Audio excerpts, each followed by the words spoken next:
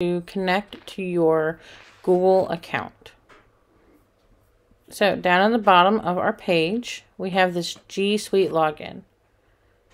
You're going to click this.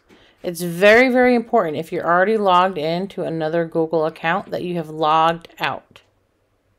So when you click this, it's going to bring up your login information. Here is where you're going to log in with your student ID number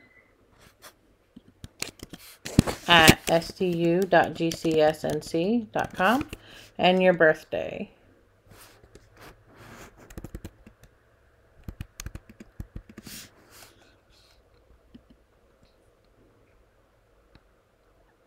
It's going to show you verify it's you, and you're going to see an email address. Write this down. Stop what you're doing. Write this down just so that you know what it is and you can recognize it when you see it later.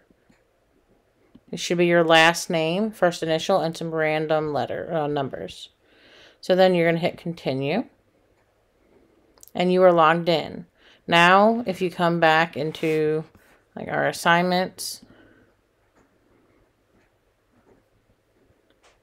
and we have an assignment that has a Google application, such as Google Docs, when you click on it, it will have you already logged in and ready to go for the day.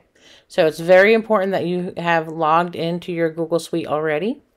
And if it says view only, just as a reminder, that means you need to make your own copy and copy your entire presentation.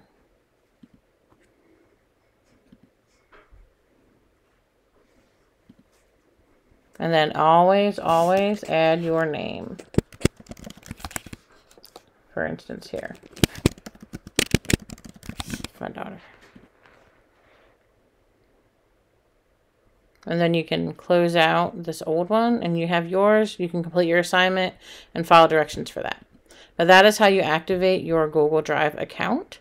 It's very, very important that you do that. All right. Thank you. I'll see you in class.